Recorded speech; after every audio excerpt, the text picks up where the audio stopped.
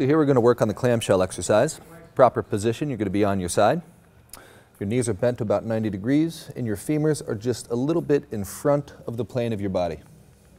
You're going to take your hand and put it on the pelvis, anchoring it down and forward to make sure that it doesn't swing back as you do the exercise. So keep that anchored forward. You're going to keep your feet together and you're going to lift the top knee away from the bottom knee. Slow and controlled, pausing at the top and then coming back down. Really trying to use the muscles deep in the back of the hip and really trying to make sure that you're using up as much motion in the hip as you possibly can. So don't stop short. Go ahead and stop short, John. So really try to come up as high as you can before you come back down.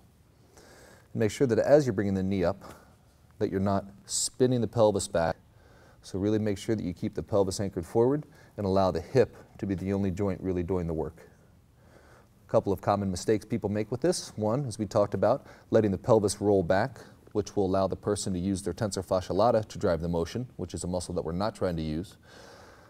Another problem people tend to do is they'll anteriorly rotate their pelvis, arch through their back, which puts the body in the improper position. So make sure that you're doing the posterior pelvic rotation, keeping your back flat, keeping your core strong as you do the clamshell exercise.